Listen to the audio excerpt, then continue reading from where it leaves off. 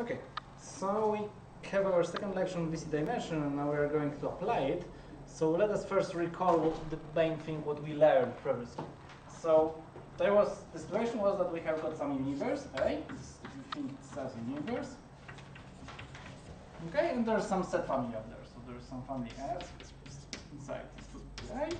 Okay, and we want to measure how complex this family is, and the crucial definition of was the set to be shattered. So like for a set B inside A, okay, we say that F of B is like all F.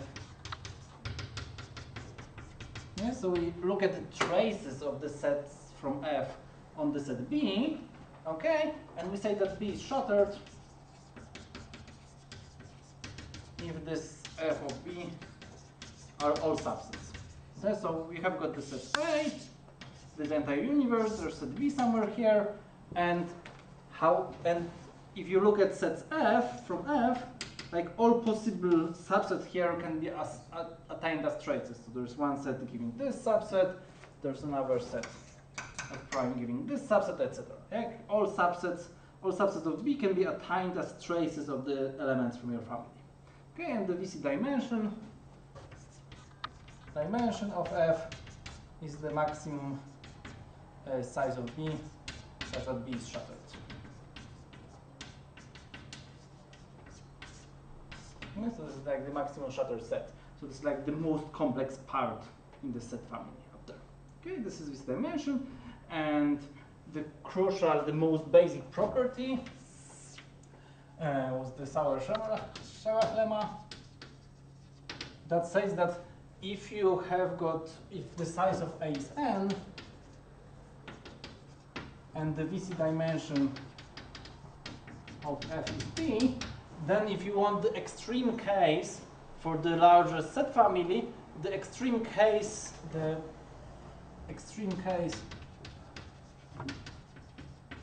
for maximizing the size of the family is like all small subsets, is all subsets like A choose D, yeah, all subsets of size mod D, which can be formalized as size of F z mod sum from I equal to 0 D and choose I. Okay, yeah. So like if you have your fixed size of the universe and your fixed VC dimension, then the largest cardinality of the family that attains this is like all subsets of size at most D. And that was what we Michał proved last time. And Michał did a lot of instability, but one of the corollaries he had up there was that if the class is nowhere dense, so if the class G is nowhere dense, then for every R there exists D such that the family of all balls, so like so that for every graph in the graph class, if you look the universe, like this, like if you look at all the balls of radius R from vertex Z for V in V is Z. Okay, so this is like a family. This is family for the universe being vertex of the graph. Yeah, so we look at all the guys within radius R, and these are subsets of vertices. Then this has got a VC dimension of VC dimension equals Z. Okay, so there's the neighborhood balls in graphs of nowhere dense graph classes have got bounded VC dimension. Yeah, so this D depends on the radius. The larger radius is the more complex this family can be, and depends also on the graph class. But then there's a uniform bound on the VC dimension of balls for the graph in the graph class.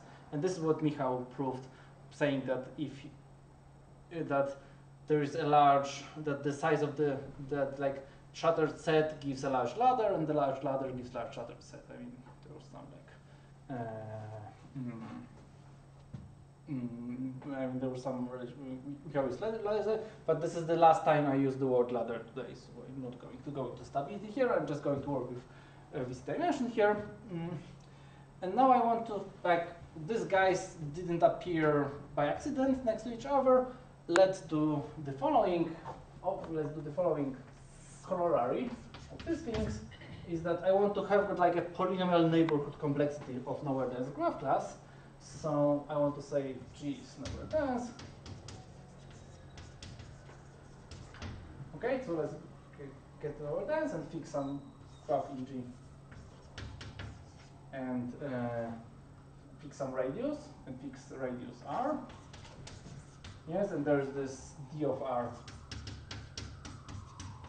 from this corollary, just like we call it corollary 1 from 1. So I want to say, hey, let's pick some set of vertices. And now I want to look at the, like, we discussed the neighborhood complexity. Yeah, so we discussed the family. What are the traces of the balls on this set A? Yeah, so what if you look, balls are like R neighborhoods, like guys within the size R. And with bounded expansion, we have proven the lemma that if you look at large set A, and you look at vertices here and look at the balls of radius R within the set A, then the number of them is some horrible constant times size of the A. It's not 2 to the size of the A. There's like, it's linear in the size of A, the number of like traces of balls on a set of vertices of radius of something's radius, and this constant depends on the radius in the graph. That was for bounded expansion. Okay, but we didn't say anything about nowhere dense at that moment. And now we are going to say something. So this was for nowhere dense, and here, okay, let's look at this family and let's see what these two guys give us for this. Let's look at this family, yeah? So A intersection ball for B or T.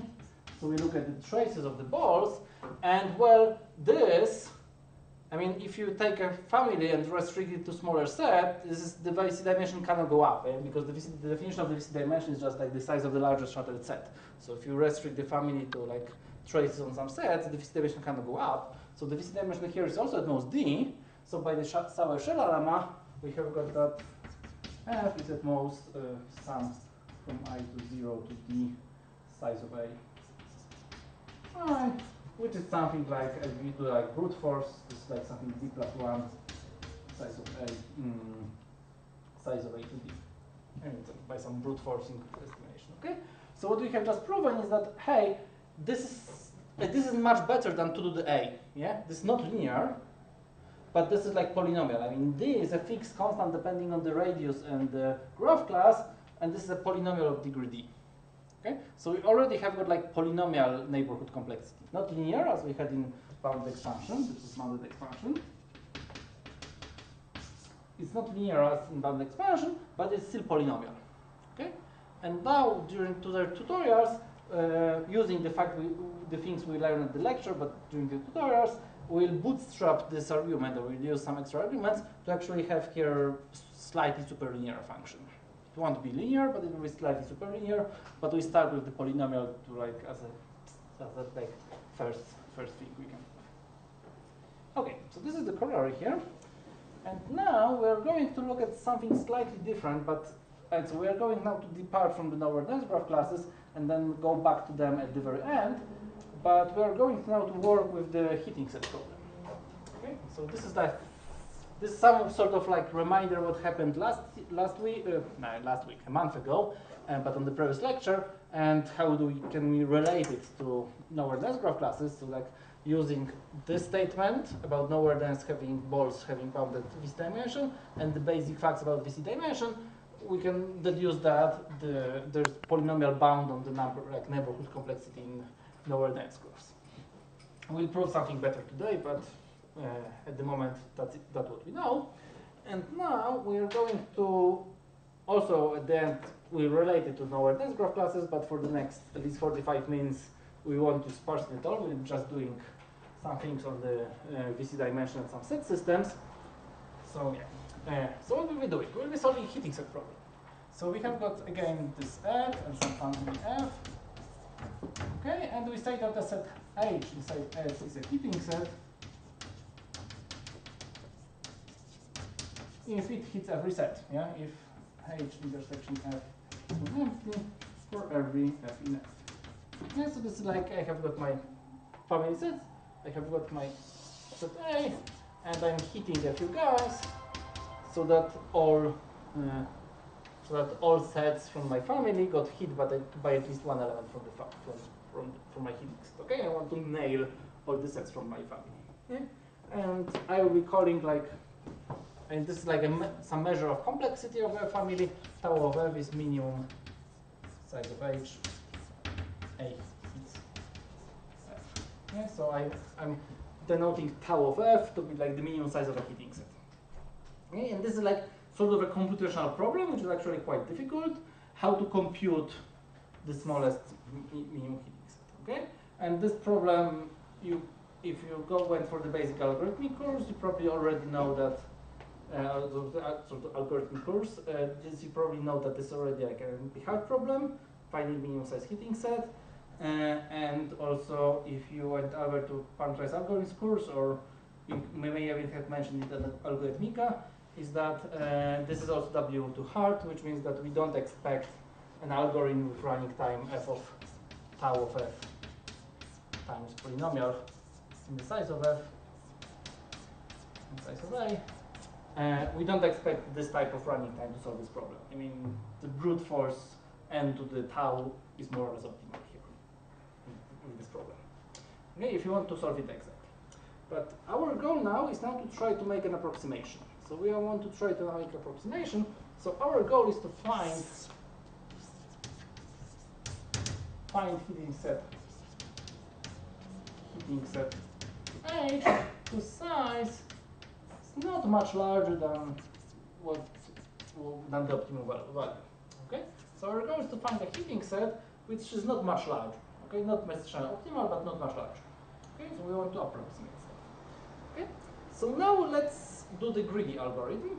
I mean, as a baseline. So many of you probably have seen the greedy algorithm for this type of problems. Like the natural thing is like, hey, let's at every moment take to our hitting set the guys that hits the most, that like nails as many sets as possible. Okay, so like take the following algorithm, start with H 0, and while H is not a hitting set, okay, like find X maximizing the number of elements in F that are not hit.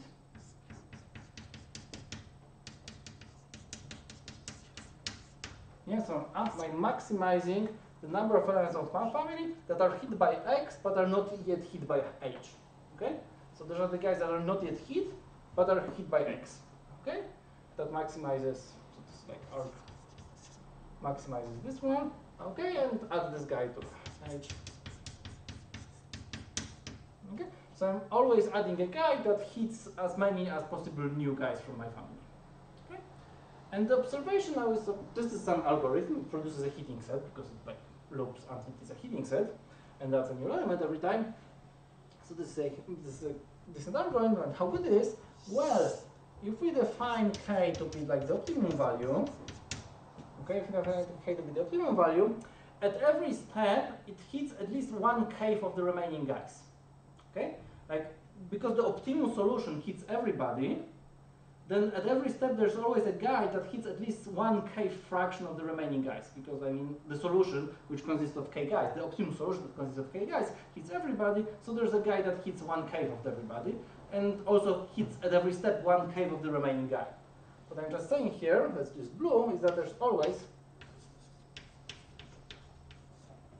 some x such that like the set of f in F, so that X is in F, X is in F, and F is not hit,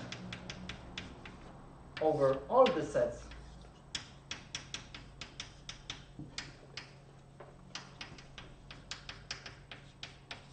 over all the sets is at least 1 over k. Okay, there always exists an x such that it hits 1k fraction of everything, which means that after I iterations,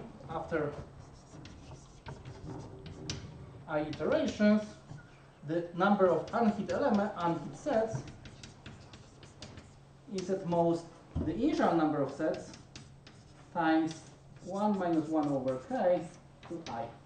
Okay? So like, if we want to, after I iterations, at every iteration, I hit at least one k fraction of all the sets. Okay? So it's like, I start with m, with like size of the family unhit sets, and then every step I hit at least 1 over k fraction of unhit guys. Okay? And now if you do the math, now you say that, okay, this is roughly e to the, yeah, this is the unhit number, this is smaller than size of f, I will just do it this way, times e to the minus I over k. So when you reach iteration I being k times log natural logarithm of size of f, you're going to go below 1. So everybody's hit. Yeah, for this one you go below 1. So what we have already proven is that this algorithm gives the final size of h smaller than tau of f times natural logarithm of the size of f times the natural logarithm times the f of f. So this is like log size of the family approximation. That would be proven here. Like this simple argument that you always hit 1k fraction of everybody. Okay, and somewhat surprisingly, this is tight in the sense that there's a paper, I will use this remaining space here, this result of Frege, that we don't expect 1 minus delta times log size of f approximation for any positive, for any positive delta. We don't expect like improving even the constant factor. I mean, like having like half here or like 9 figures or something like that. So we don't expect this one, and this is not really p not equal np in the original paper. I think this is like unless polynomial as np all np is solved in some quasi-polynomial time, we cannot expect this type of approximation. Okay, so this is essentially the best possible in general, but what we want to prove here is that, hey, we spoke about this dimension. This dimension was something like how complex the family is. This lower bound of Frege is like for arbitrary families, and in the lower bound we produce quite complicated families here. It's quite a complicated Boolean analysis and like a lot of stuff here. So this is quite a complicated result here. So there's some hope that if you assume something of this family, like bounded this dimension, you can get better. And this is our goal for the next 45 minutes, or hopefully 45 minutes, is to prove that actually you can get a better approximation ratio if your family is bounded by this dimension. So I'm going back there. The theorem I want to prove here. After wiping out all these things.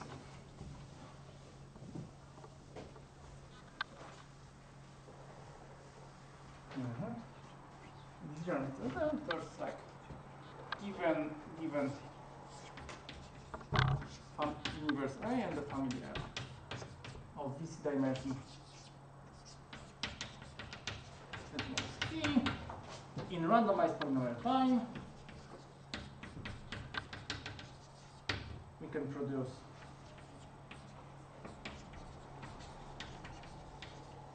heating set H of size. There will be some constant, there will be this dimension linear, therefore tau of f times log tau of f. So there will be this dimension, which we think constant will be here, but as a linear function, it's some Horner function, and there will be log here, but the log will be of the optimum value, not the family size. Yeah? The family can be large, and the optimum can be small, and we are now taking a log of the optimum, not the log of the size of the family. So this is like much smaller log in many cases. Okay, that's our goal. Okay, so we want to have like trade log of the size of the family by the this dimension times log of the social size. And this constant here will be like something like 8 or something like that. I mean, I don't want to compute it. I mean, but it will be like some reasonable constant. It's not like some nightmare here in terms of notation. Okay, so that's like our theorem we want to prove. What does it mean randomized polynomial time? That means that like it's polynomial time and success probability is at least half. So okay, there's, I mean, with less than half, the set H The set H will be not a heating set with some small probability, and that we can discover and repeat the experiment, but yeah, but so we can and like in some sense rounding it. I mean, there's some success probability in actually finding these heating sets. Okay, so this is the theorem, but I want to prove something different first, and then say that I actually proved this theorem. So I want to assume that we get something more. Let's have some probability. Let's have some. Assume that there's some probability measure of the set A. So me, with some probability distribution on A. So A is a finite set. What's the probability distribution of finite set? It's just a bunch of numbers that sum up to 1 that say what's the probability of particular element. Yeah, so this is like really like PA for A, so that all PA are non-zero, and the sum of PA's is 1. Yeah, so this is probability distribution, a fancy name for a bunch of numbers summing up to 1. Okay, good. For finite sets, good. So this is the probability distribution, and I want to assume that set size f has got only small sets. What does it mean? Let's assume that for every f in f, this set is large. At least some epsilon, which is some constant. So we are giving this probability distribution, and we are giving some constant epsilon, and assume that all the sets from the set have got large measure. Okay? How we compute a heating set of such family? Yeah. So we are giving somebody apart from the input here gave us a probability distribution and some constant such that all the sets from my family have got large measure. What do we do now? What's the best way of now? What's the like stupid way of finding a heating set now if all the sets are large? Just do a random experiment. Yeah, that's like the idea now. Yeah, if all the sets are large, then if I sample a random element from this probability distribution, a set is hit with probability 1 over epsilon. Okay? So we see probability 1 over epsilon. So now, if we repeat this experiment enough times, we're going to hit every set quite soon, because there's like 1 over epsilon, I mean epsilon probability for every set, so after 1 over epsilon the set is hit, and maybe soon we'll hit everybody. Okay? So the main theorem, the main lemma I want to prove here is that for some universal constant C, so C is some universal constant, and this will be like some really explicit, this will be like some 10 or something like that, but I don't want to make it explicit, there's some universal constant, and I want to assume that this epsilon is smaller than half. That's like technical, this epsilon is smaller than half. And for some universal constant, if I take a sample, so if I take, so let's say X is a sample of size, now this constant times the VC dimension times 1 over epsilon times logarithm 1 over epsilon.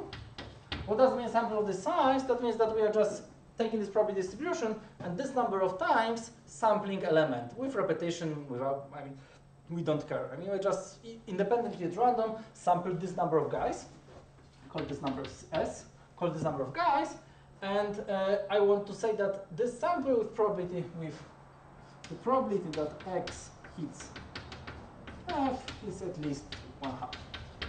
So I want to say that if I make a sample of this size, so I take this number of guys, and like this number of times for sample guys from this probability, I will hit everybody from this set. And this is a non-trivial statement, because there's no size of the family here. Okay? There's no size of the family here.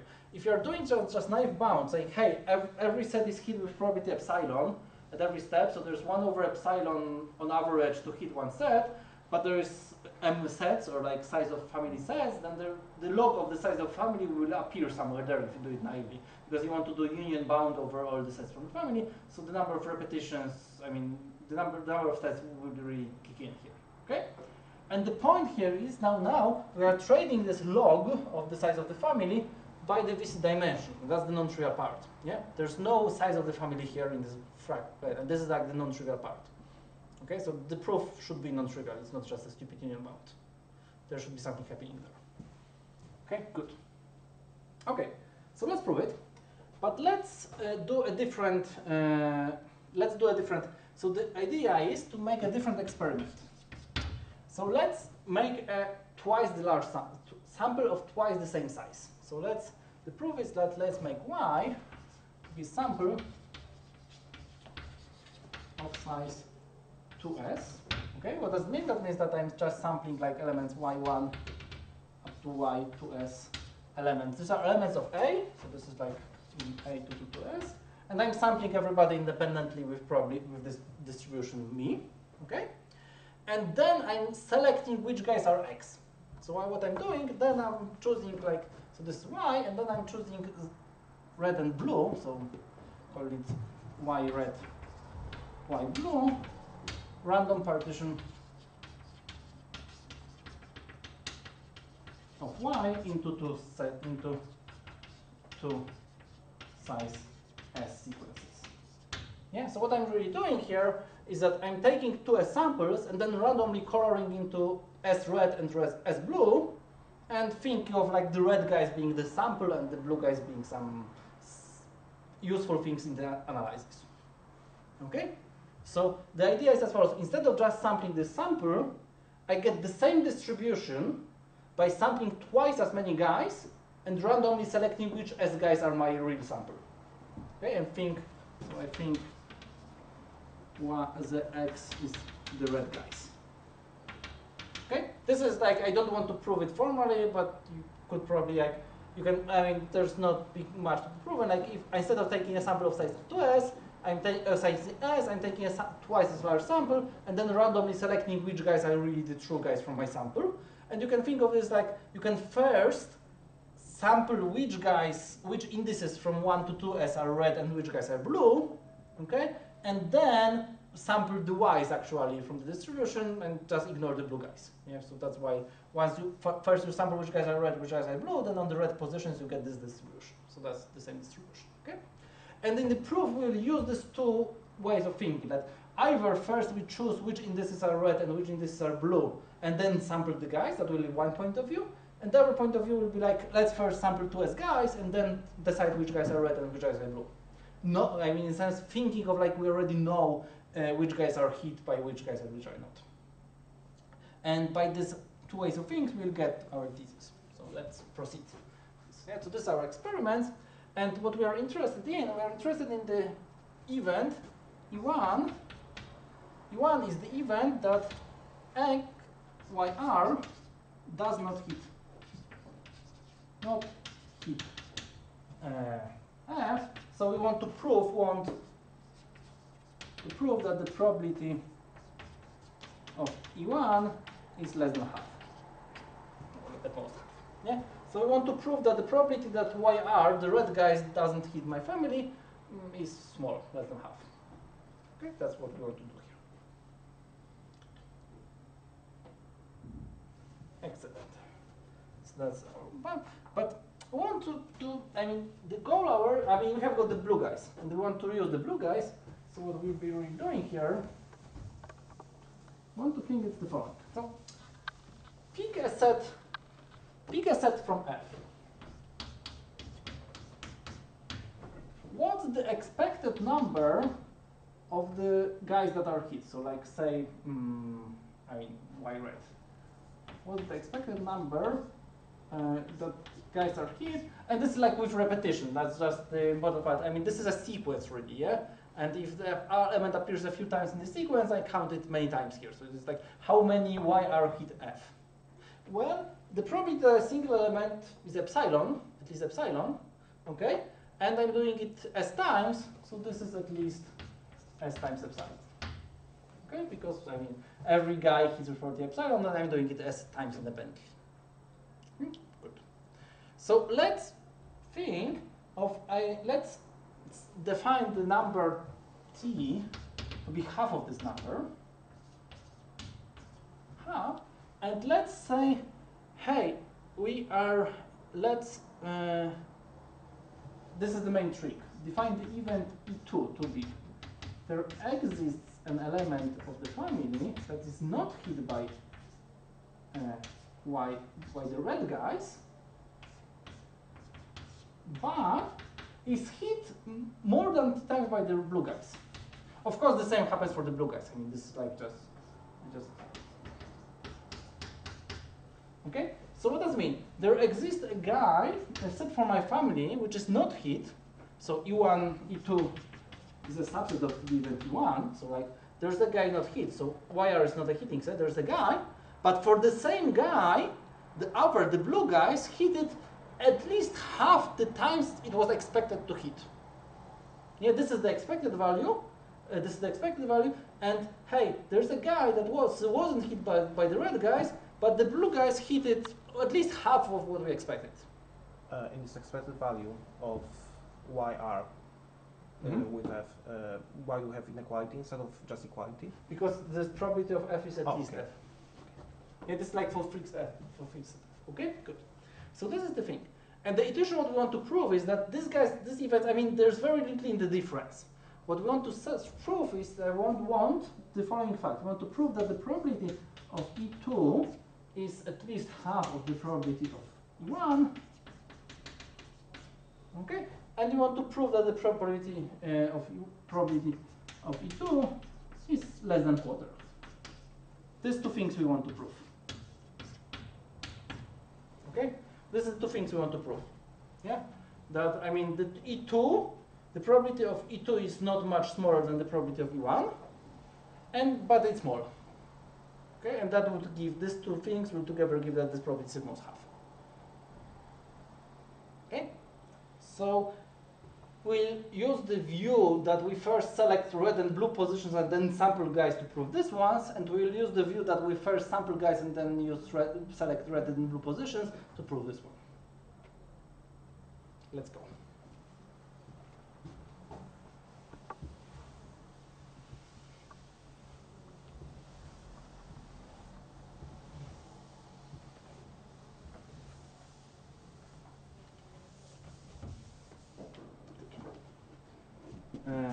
Okay, so we are happy with this one. So let's go proof of work. This is the easier part.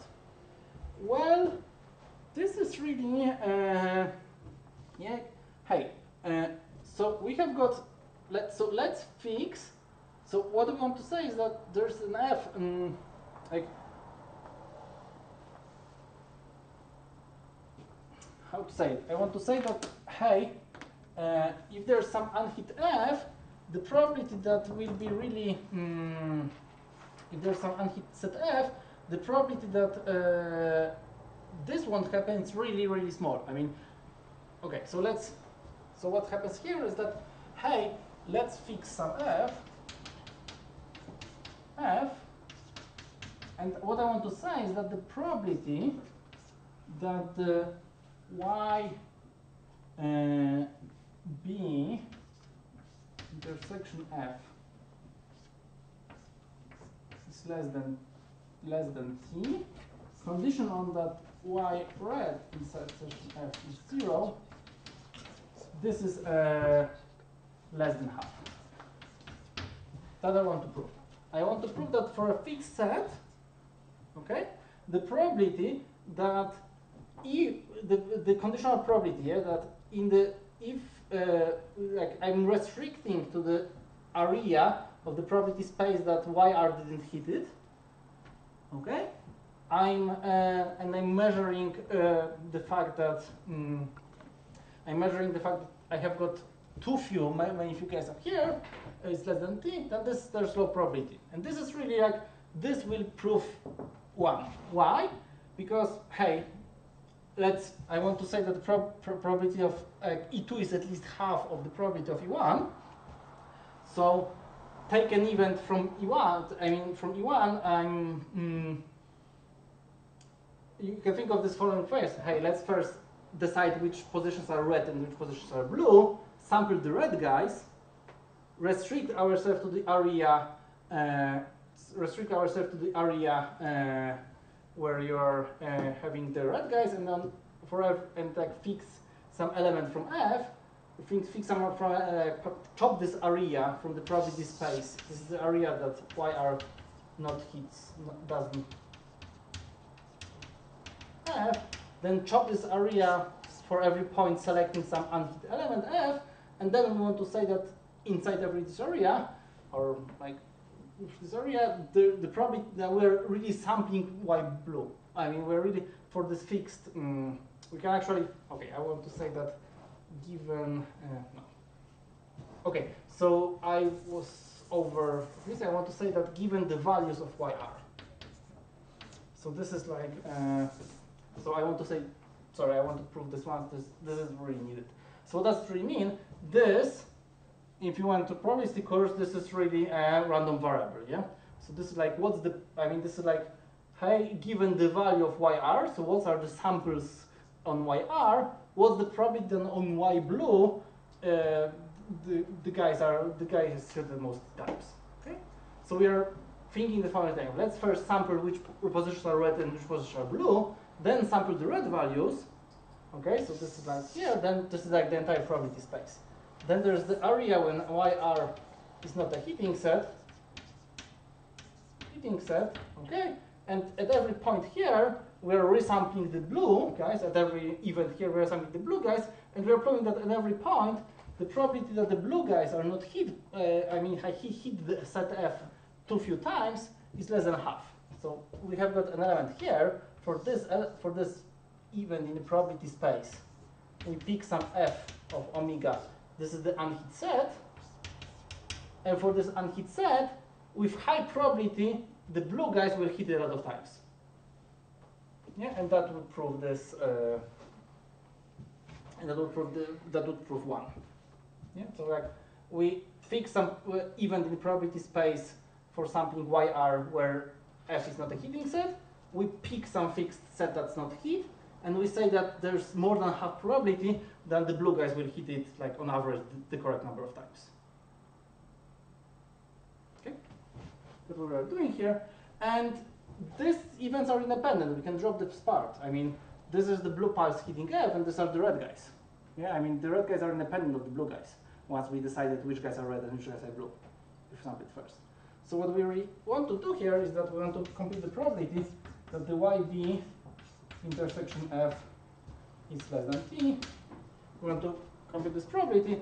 And now, I mean, this is like, what do we really do? We have got some event, like hitting, this is like sampling S guys, and with independently, and with probability epsilon, we are hitting F, at least epsilon. Okay? So these are really S Bernoulli variables xi, that are probability that xi is 1 is at least epsilon. Okay?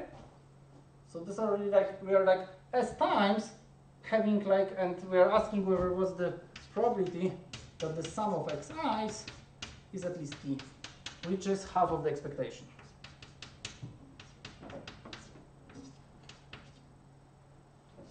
Which is half of the expectation. Okay, so what we are doing here, we're having guys with probability, we are really sampling S guys, and this S guys, each guys with probability epsilon hits F, and we are measuring what's the probability that we are hit it less than half of the average, less than half of what we expect in average to number of hits. Okay, and we know how to measure it. I mean, there's something called the Chernoff bound. And now I'm going to take my piece of paper because I can never recall the proper wording I need. That one, so what I want to say is that Chernoff says, so this is a box for the like probabilistically in parts, guys, that's me, says that the probability that x is at least 1 minus delta times the expected value of x is at least 1 minus into the minus delta square me over 2, and this is sort of the expected value of xx, where x is x1 plus xn are IID and Bernoulli. Okay. Yep. And if you put delta being half, you get that the probability that x is at least half of the expectation, being at least, so probably less than half, being at most this number e to the minus expected value. So here we like epsilon times the sample size. So it's epsilon S epsilon over 8. And now the point is that, yeah, so this is like the sample size, and there's like half, half, and half up there. And now if you put the sample size, this is e to the minus, fine. E to the minus, so sample size was up there, so epsilon cancels, so this is CD logarithm 1 over epsilon over 8. And now you can inflate C as much as possible so that this is tiny. Or less than half or whatever you want to have. Okay, now, I mean, you play with C. You can put C very large and have this one. I mean, this is like positive. I mean, this is more than 1 or more than a constant because one epsilon is the most a half. There is some constant D here, and you can inflate this constant. So this is as small as possible. Okay? I mean, there's nothing very complicated here happening. Yeah, what we're really doing here is saying, hey, if you fix the red and blue positions are independent, so if you say, hey, the red guy didn't hit this set, then the blue guys independently have got very high chances of hitting it around the expectation. So probability of hitting it less than half of expectation from Chernow bound for simple application of Chernow bounds is very tiny. I mean, half is a very rough estimate here. Right? That's what happened here. Yep. So yeah. So what we did here is that, hey, so we sampled the reds, and for every even probability space, we took a set that's not hit, if it's not hit, and looked that the blue guys still have got a good chance of doing it. So, like, if reds are not the hitting set, then the set that's not hit will be hit very well by the reds because there's only one set we care about here, not all the sets we care about here. So the event E2 is not very much different than the event E1, and now we are going to use it by looking at it differently, first sampling wise, and then going back to, and then trying to figure out which guys are red and which guys are blue. Okay? So let's go here.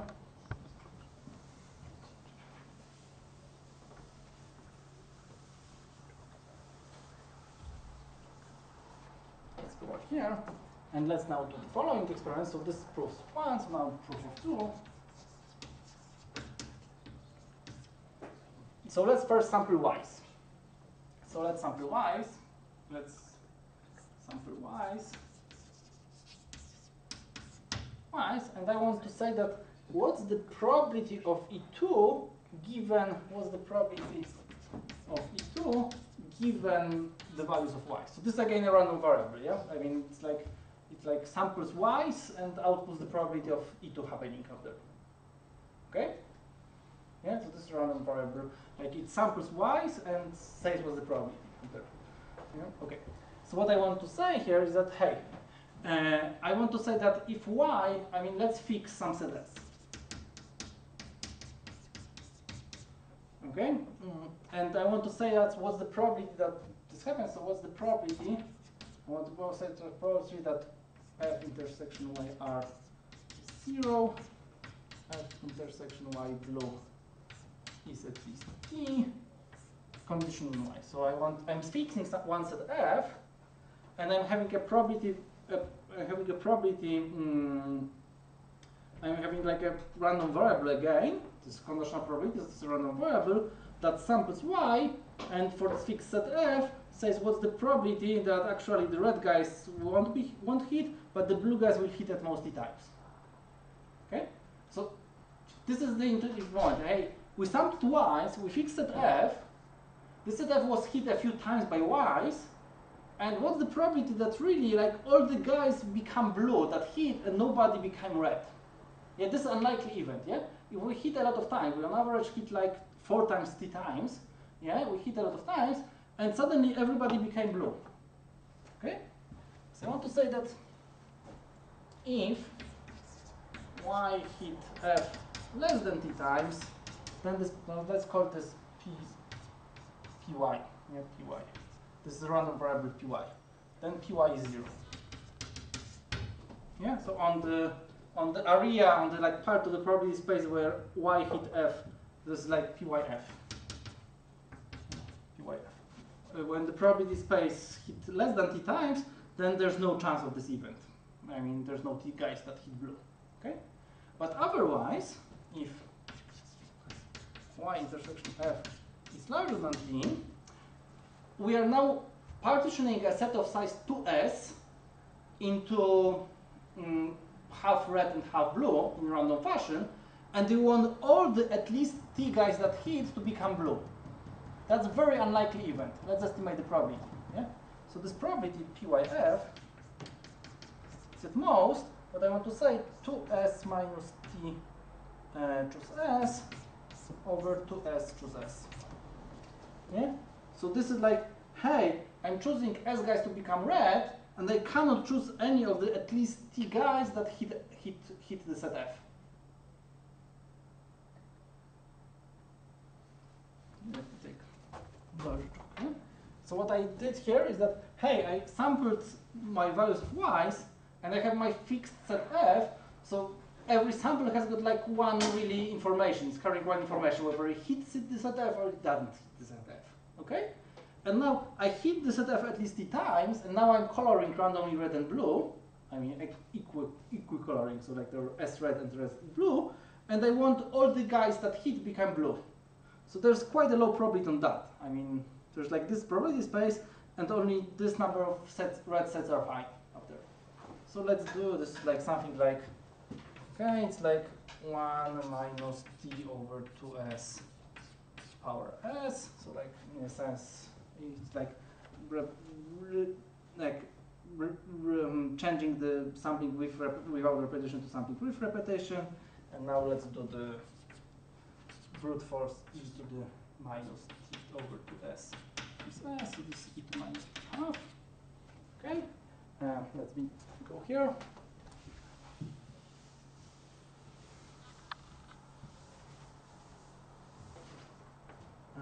So this is e to the minus, so I now going to insert the s values. This is c half times d times 1 over epsilon times logarithm 1 over epsilon. So I'm going to put the logarithm here.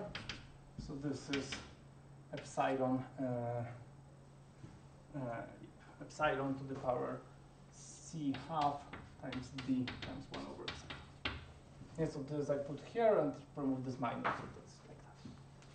Okay, so this probability is quite small. Let me put it this way, but now we put some set f.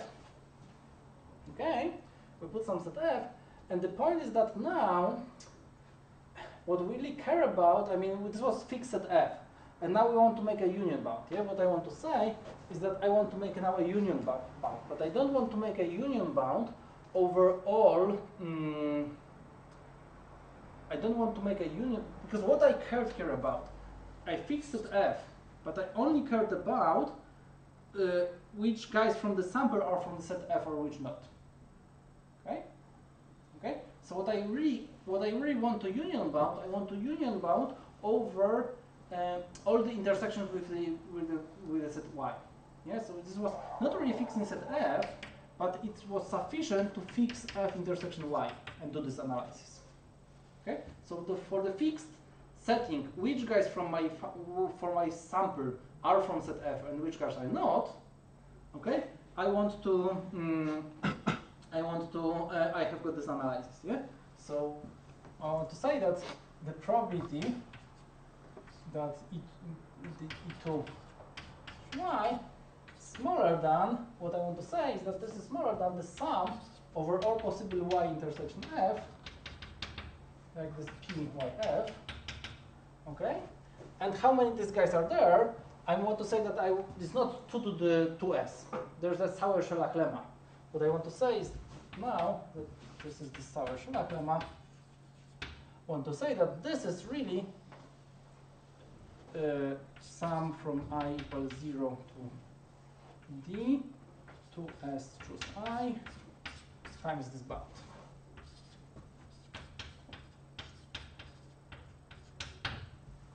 Okay, so what we really did here is that I want to say, hey, I have got the sample of size 2s. How many traces, which guys from the sample can be, from my f are from my family or not. I mean, yeah, I'm taking a set from my family and checking which guys from my sample are in the set or not, which guys from my sample hit the set and which guys not. Okay? And the Sauer-Sherlock lemma is that I cannot see all the 2 to the 2s patterns, which guys are hit or which are not. I can only see the Sauer-Sherlock lemma number here, which guys are in and which guys are not. Okay. So I have got this one, so let's do brute force estimation. D plus 1 times 2s to the d times this epsilon to c half 1 over epsilon times d. Now put the definition. Now this is like calculation c 1 over epsilon carried 1 over epsilon times d times I'm putting d outside epsilon to the power c half times 1 over epsilon and everything to the power d. Okay, and now we need to look at what's happening up there. Yep, what's happening inside? This is c times 1 over epsilon times log 1 over epsilon times d times epsilon to some constant that we care about. Yeah, there's like 1 over epsilon here. What about this 1 over epsilon? Why it didn't disappear? Maybe I made some mistake. Times c half. Yeah, this epsilon should disappear. Why I didn't disappear it? I should have disappeared this epsilon somewhere here. But this 1 over epsilon didn't disappear.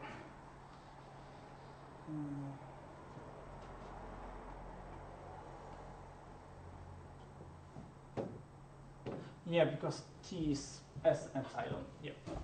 So this is t half, so this epsilon disappeared here. That makes a lot of sense. Sorry for that. Yes, now I'm happy. Because now I'm tight. So what I'm just going to say here is that, hey, there is, but the d shouldn't disappear. There's d, and the d is outside. Why the d is outside? No, the d is okay. Good. But this d shouldn't disappear. Why there's this d here? Because I don't want to do this estimation. Sorry, I want to, I did 2 brute force thing here. I want to have got 2 epsilon s over d to power d. Now I'm happy. So this is the estimation of the n choose k is I'm using here the estimation that n choose k is at most en over k to k. And this is like up there. And now now there's an extra 2 in front here, but this disappeared. There's 2e in front here. Yeah, and now I'm happy. Good. So this is so what's happening here inside the bracket. The point is that I'm playing with the constant c, but the constant c is here up there, and it's here in the exponent. Okay, and now epsilon is less than half. So what I can do here is that by inflating this constant, I can make this thing as small as possible. Yeah, because if I inflate this constant, this is less than half. So there's a half to power, and there's c in linear thing. So this will kill this one pretty quickly. Okay, so what, there's this 1 over epsilon here, but there's epsilon to the constant that I'm inflating. So this thing will kill this 1 over epsilons here, because this is a better polynomial, and it will kill this constant c, because it's like less than half to power c. Okay, so I'm just saying here that by taking c large enough, I can take this to be less than d plus 1 times, I don't know, some 1 over 100 to the power d. Okay, so I mean I can inflate the constant c for this one to be very small, 1 over 100, and then this is like tiny, yeah, because there's linear term and 1 over 100 to the d, so this is much less than a quarter.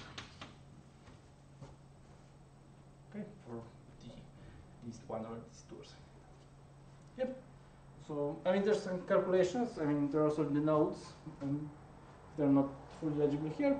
But the point is that, yeah, so what really happened here is that, hey, let's do different way, that first sample y and then sample, let's first sample y and then sample which guys are red and which guys are blue. And once we sampled y's that it hit set f many times, it's very, very unlikely that suddenly all the hits become blue.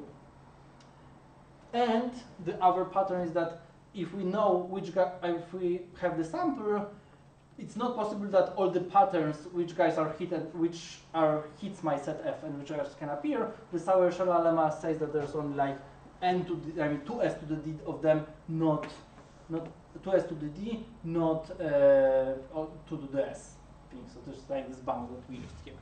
Yeah, and that's the moment when we use this dimension, that giving our sample of size to f s, like the number of patterns which guys hit my set from my family and which guys doesn't hit set from my family is quite restricted because polynomially, not exponentially. That is the only point when we need yes. this dimension. Yes. So we can substitute for the bound on the f. Yes, we can just assume bound on the f instead of this dimension.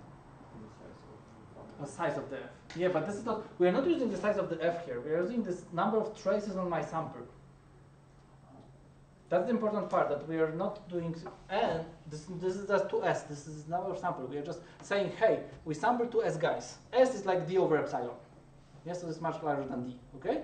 And what we are using here is that we sample these 2s guys, and we say, hey, if I fix my guys from my family and say which guys intersect my guy from my family. And the point here is that it's not just to do the sample size, which guys hit, which guys not. There's just a very little number of traces which guys hit my set from my family and which guys not. And this is the moment when we save. Good.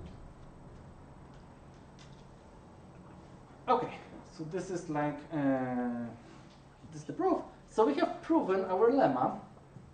So what we have proven our lemma, but we didn't prove our main theorem, yeah? We have proven our lemma that given this probability distribution and the promise that the probability, the fact that the probability distribution, all the sets are large in our probability distribution, sampling just gives us a hitting set with good probability, sampling few guys, relatively few guys. But now let's use the rest of the board to understand that this thing is not much different than what we started from. So let's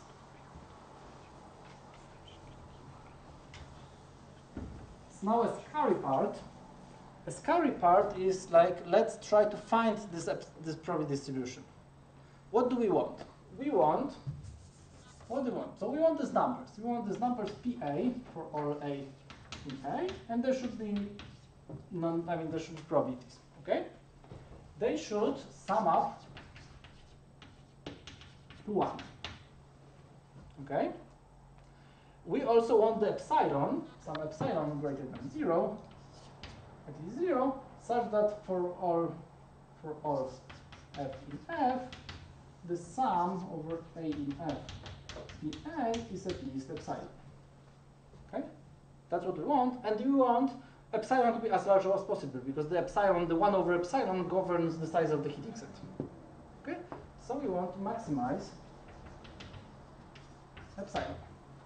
And this is a linear program. Yep, I just wrote a linear program for finding best possible. What I want the probability distribution with as large as epsilon as possible, because like the size of the hitting set is like 1 over epsilon times log 1 over epsilon. Okay? So I want to find probability distribution for as large as possible epsilon, and what I just showed is that this is a linear programming task. Okay, but we don't know how big the epsilon will be. We want to relate it somehow to optimum solution. Okay, so let's try to. So this is an LP. Let's call it LP1. This is a linear program. Yeah, I have got some variables. I got some linear constraints, and I maximize some linear, some not very complicated linear expression here. So like epsilon is a variable and PAs are variables. Let's write a linear programming relaxation for the hitting set problem. What's this one? Wait, this we have got XA for all A in A, okay, and we have got we want to hit every set. So for every, I will write it here, for every F in F, we want the sum A in A, XA be at least 1, okay? And what we want to minimize the sum of XA in F, here and here. Okay, so this is our linear program for like the fractional relaxation of the heating set. Yeah. So I mean, if you want X's to be 0, 1s, there will be heating set. But if you relax to be arbitrary reals, you get some relaxation. Okay. So there's some fractional heating set. Yeah. I can take a fraction of every vertex so that every set is hit with weight at least 1. Okay. So this looks very similar. Okay. So let's make a transformation. This is LP2. So I want to make 2 observations. So the observation LP1 to LP2 is that if PA and the epsilon is a feasible for LP1, so I have got a solution here. How to make a solution here?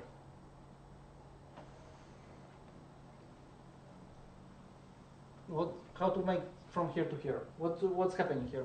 I want here the sum is at least epsilon, but I want to sum it be at least 1. So what do I need to do? Divide by epsilon. Divide by epsilon, yes. So I define XA PA over epsilon is a solution to LP2. Okay? And what's the value of the solution? What's the value? Here the sum was 1. And here we measure the sum. Yes, of value 1 over epsilon. Okay? Good. And in the other way, if I have got a solution for my LP2, so if XA is a solution for LP2, how do I make a solution for LP1? I need to scale it down, right? The sum was here the value, and now I need the sum to be 1. So I need to scale it down, yeah? So define S as the sum of xa's, and define PA xa over S. Yeah, so that the sum is 1s, and now here it was at least 1 over epsilon. So now how do I define epsilon? Here it was at least 1 on every set, but I scaled it down by S. So now I need to put epsilon to be 1 over S. Yep. Because I scaled all the numbers down by S, so that the sum of the numbers is 1. So now on every set, I'm at least 1 over this previous sum. Okay, so that was the value, yeah? That was the value here.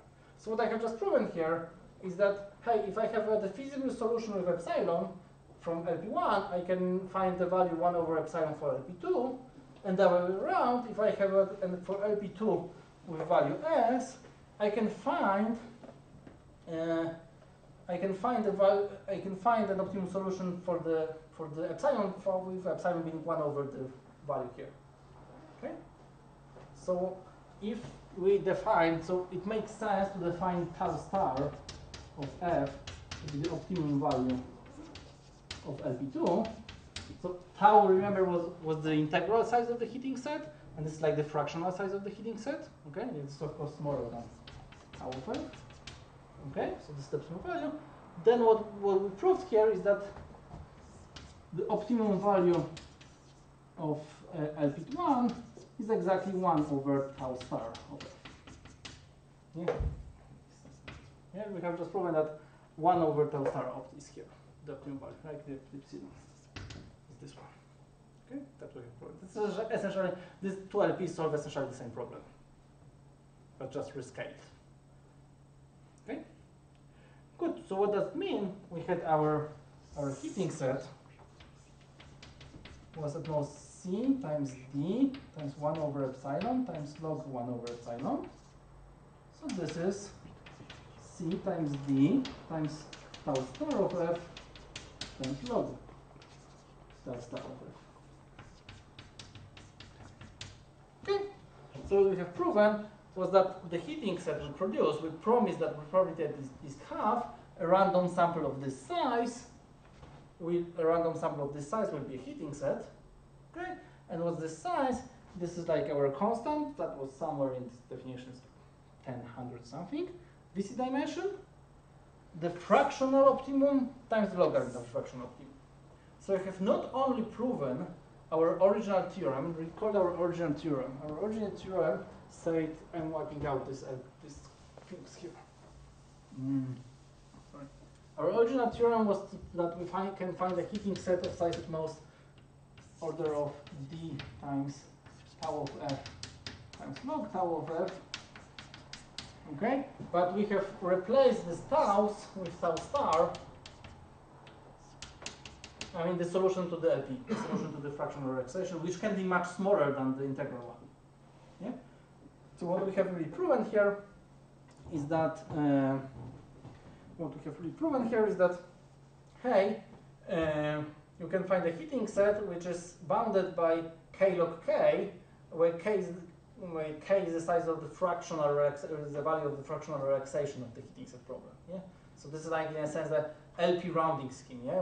We solve the LP, we scale it down to interpret it as a probability distribution, and then sample. Yeah. The algorithm really what does?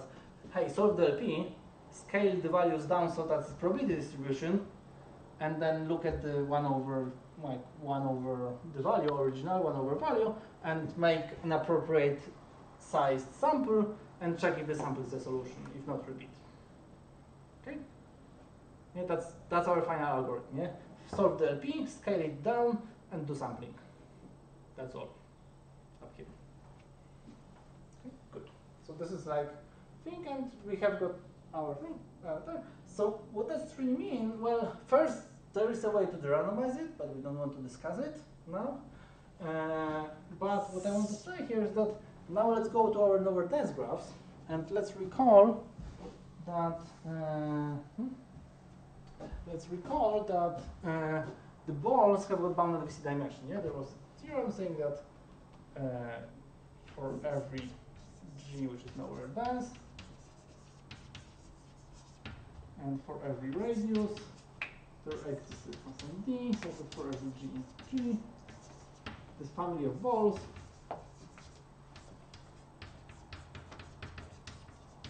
has VC dimension small d. Okay? That was the thing that we started the lecture from. We're discussing this one, so we're recalling it from the previous lecture. And now, so what I want to say, so what is the heating set of the set of balls? Like X is a heating set of this family for F. So F, if and only F, X is a distance R dominating set. Yeah? Heating every ball of radius R means that you see everybody within distance R, which means that your distance R dominating set. Yeah, that's hitting balls of radius R is being a dominating set, like covering everybody with your own balls of radius R. Okay, so here, okay. So what we can prove here is that, and the LP is really the same. I mean, if you write the LP, this is really the same. What we can prove here is that if G is lower dense, then you can find distance R the dominating set in polynomial time, in randomized polynomial time. I write polynomial time because you can de-randomize this scheme, but in polynomial time, but we did randomize. With of size order of this constant D that depends on the radius. Yeah, this is the constant depends on the radius in graph class times the, I would write k star log k star, where k star is the like value of the, this is like LP opt.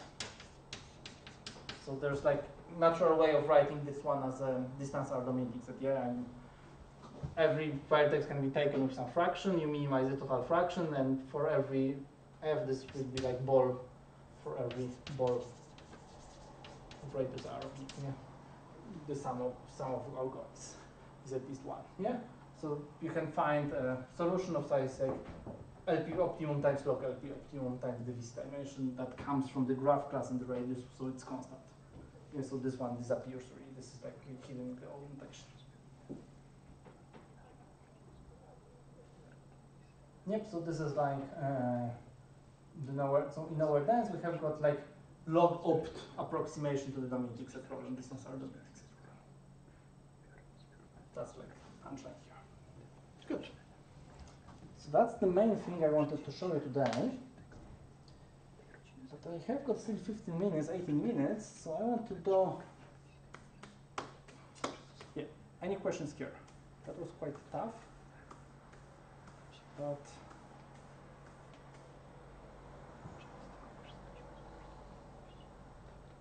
yeah, So, I mean, the punchline here is that once we solve, I mean, that there's, the algorithm in the end is quite simple. You solve the LP relaxation, scale it down so it's probability distribution, and we use it to sample elements from the fitting set. I mean, sample elements according, I mean, sample elements with probability proportional to the LP value on this element. That sounds very reasonable, like very reasonable heuristic.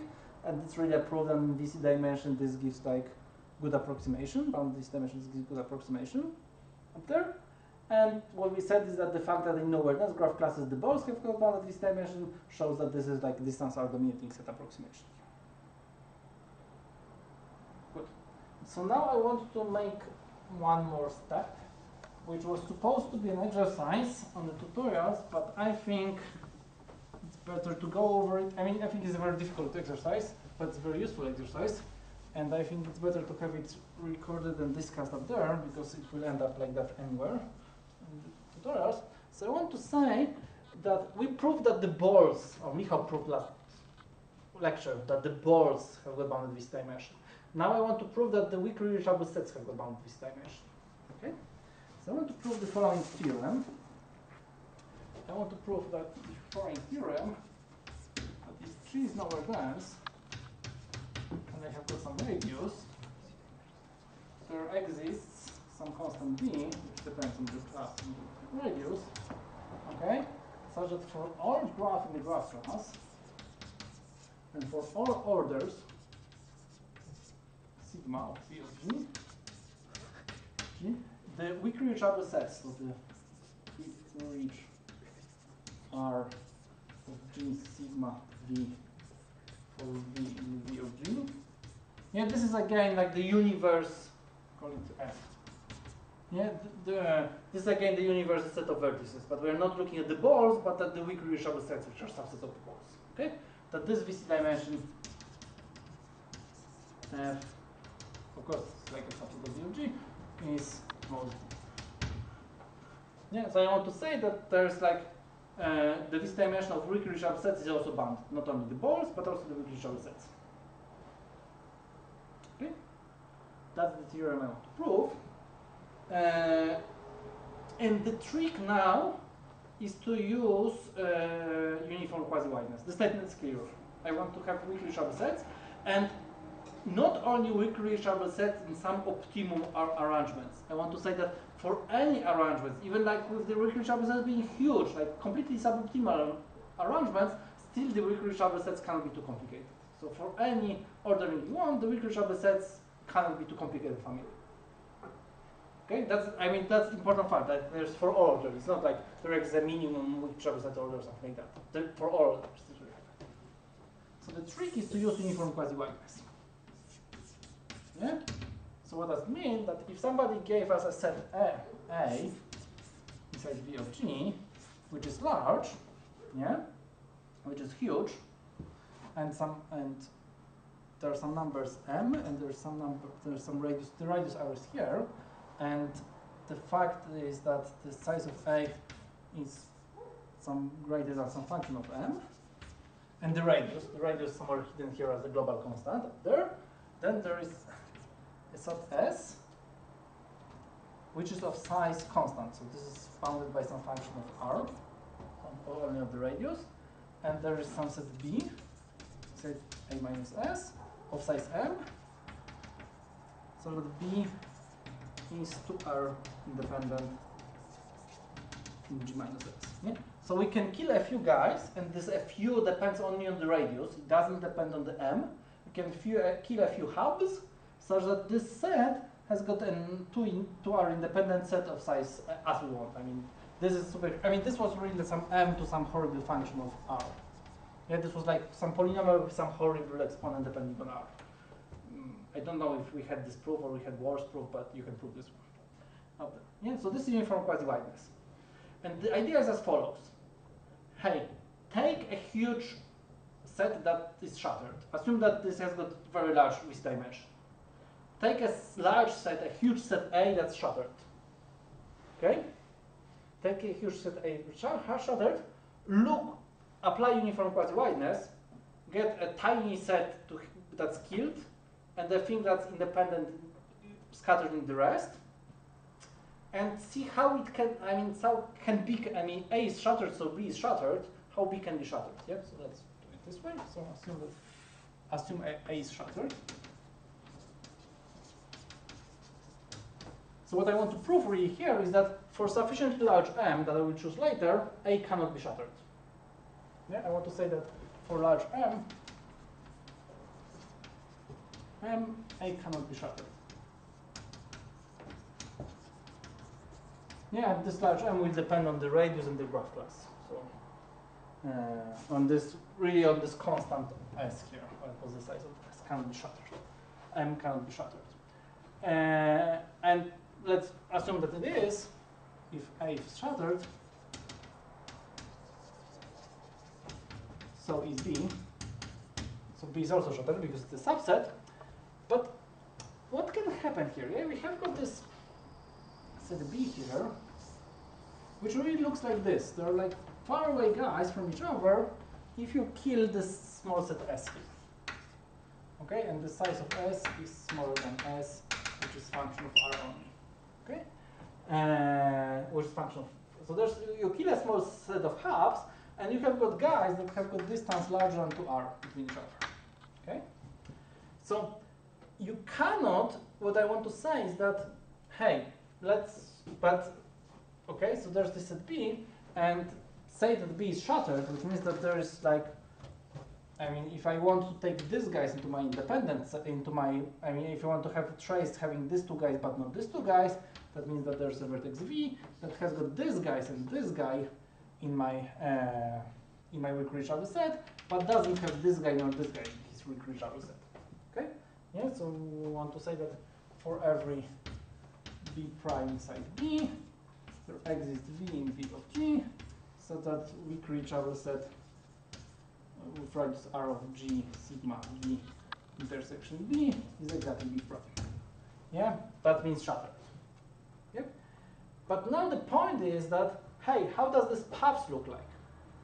How do this, I want to say that, hey, so let's take this vertex B, so I have got, this is my ordering sigma, it's my ordering sigma, there's somewhere vertex B here, up there, and there's somewhere here the guy from B prime, and the guys from B prime, and what this guy says is that, hey, there's actually, there are some paths ending in these guys.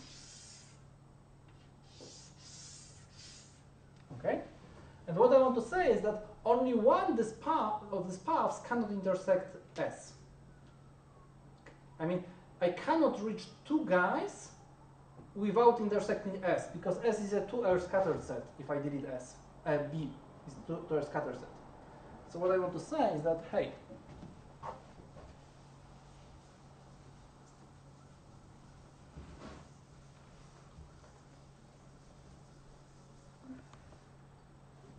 what I want to say here is that I want to say the statement that B intersection weak reachable set values R, but in G minus S sigma V, okay, is at most 1.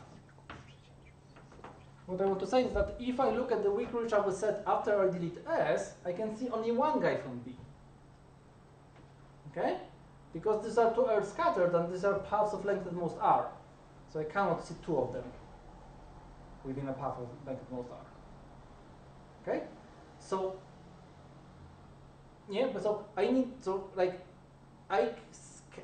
B is large, and for any things, what I want to see in my weak reachable set in B and what I don't want to see, there's a vertex realizing it, but any vertex can realize only one guy not touching S. And S is very tiny, so you cannot realize too many like weak reachable set profiles by going through S, which is tiny. So let's make it formal. Let's draw the picture. And let's take a vertex B. Let's take some element X in S. Okay. And I want to define, and let's take some radius R hat smaller than R, 0. And I want to say that, hey, a path P of Vx r hat, this is the path from V to X of length this path,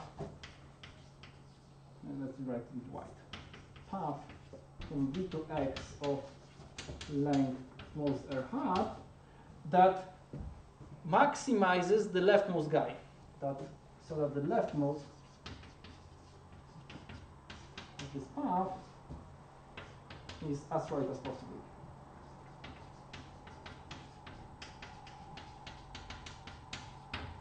Let me give you an intuition. What I'm doing here is that, hey, this is the guy from S, and I want to realize some guys from my B prime. I want to realize some guys.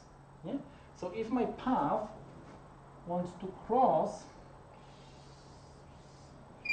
this, wants to pass through this element of S, I can use this path, or I can use this path as a two-step goal here, but obviously the solid one is better because it allows more guys in the reachable set. Remember that in reachable set, we are asking which guys I can reach by a path of length at most r, such that the endpoint is the earliest guy, is the leftmost guy. Okay? So if I want to reach some guys through this element of S, so that this guy is the second guy on the path, like after distance 2 guy, it's better to go by the solid line than by the dashed line, because it allows more. It still allows to end here, not to end here. Okay? So if I start from vertex V and pass through vertex S from S and use r hat steps, or at most r hat steps, then I want to use a path that uses as late vertices as possible. Okay? So that's the intuition here. And what I want to say here is that, hey, so the question is what's the leftmost guy? I mean, which guy? And the question is how many elements of V are to the left of P of Vx r hat.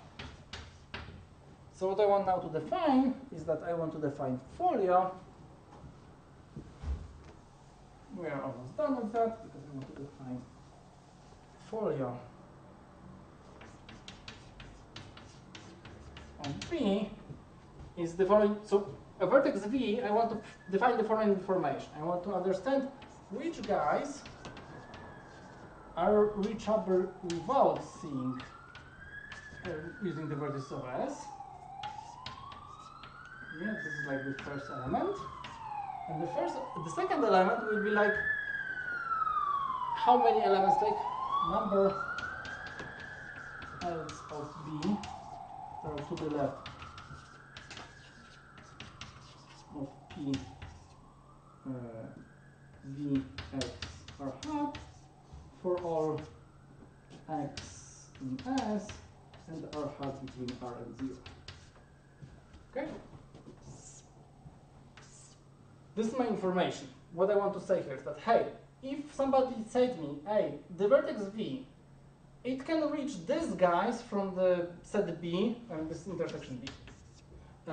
These guys from the set B without intersecting set S, okay?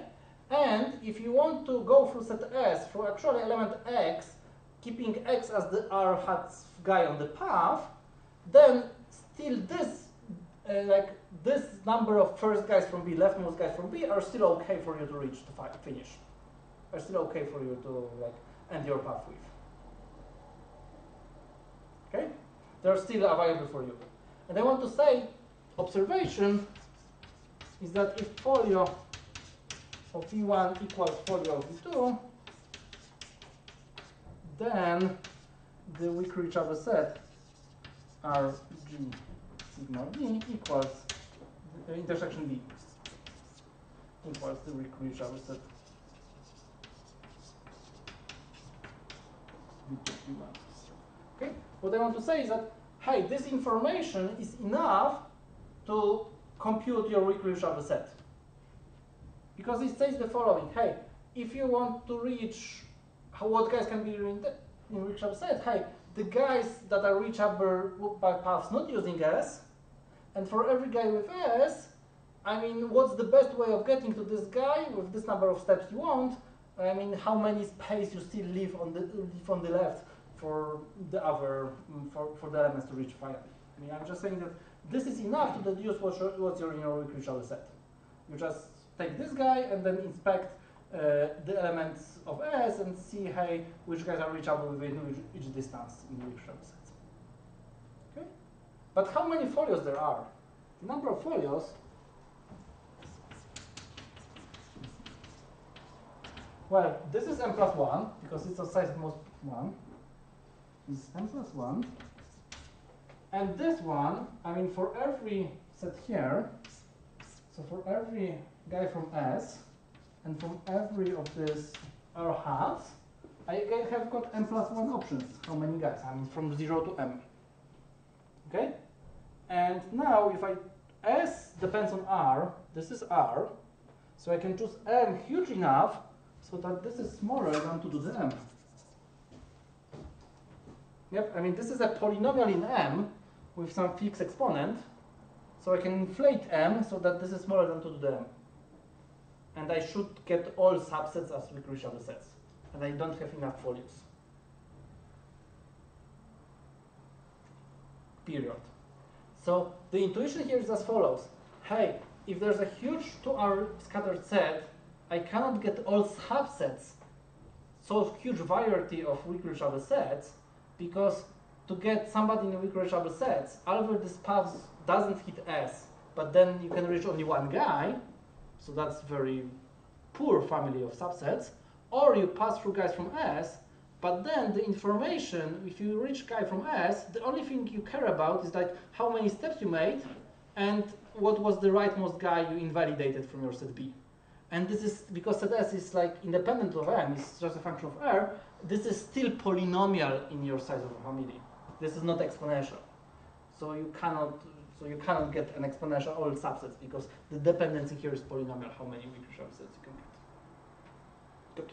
So I want to finish now, and on the tutorials we'll use this theorem to prove the size of A to 1 plus epsilon neighborhood complexity for lower Dirichlet classes. Thanks.